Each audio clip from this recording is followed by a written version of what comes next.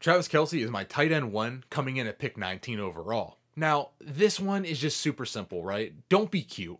Don't go crazy and say, I'm taking Kyle Pitts or I'm taking Mark Andrews or take Travis Kelce, right? He's been awesome the past 6 years.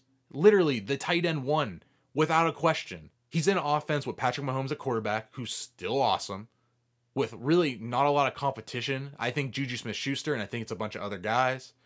You could say maybe that leads to double teams, but I think that's all BS. I wouldn't be worried about Travis Kelce at all, and there's not even another tight end I'm considering at tight end 1 off my board. Not even close.